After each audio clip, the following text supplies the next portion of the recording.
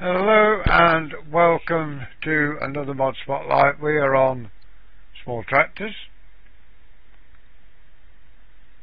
and it is the Ford 6600,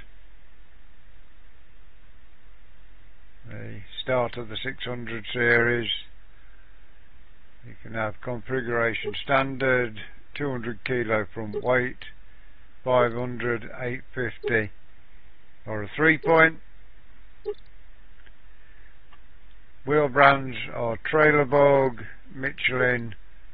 We'll just go through because we may have different. Trailer Bug, you can have standard, wheel weights, narrow tyres, wide tyres with weights, wide tyres 2, which are Terra tyres,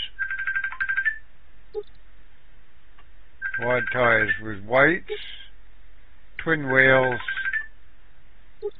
and twin wheels at the front as well. On Michelin we've got standard, weights, wide 2 with weights, wide tyres 2, narrow tyres, rear twins, they're all the same. On Continental you get standard, wide, rear twins, and back to standard, and back to Trailer Bug. Beacons, you can have one left, right, or both beacons. Work lights, you can have standard, front, back, or both. Grill guard you can have on, exhaust original or standard, original or old. Front loader attacher you can have a quickie. You can change the colour to whatever you want and stick it on New Holland so it matches. Rim colour you can change to anything you like, and you can alter the registration on it. We have got one out here in the field, and you see she's on the wide tyres by the looks of that. All the rims seem to fit where they should, don't seem to be any problems. Let's have a look inside. The rev counter works. Lift levers are down there.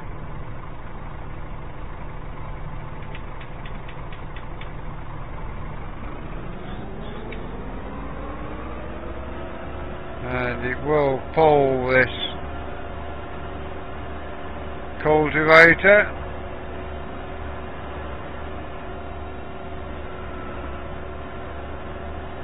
Let's look at it from outside working. There she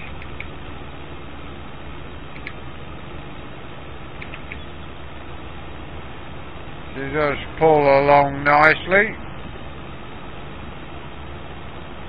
Pan spins, which is good.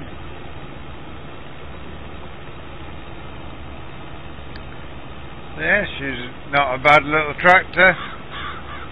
Well modelled and could easily find its way into the Classic series.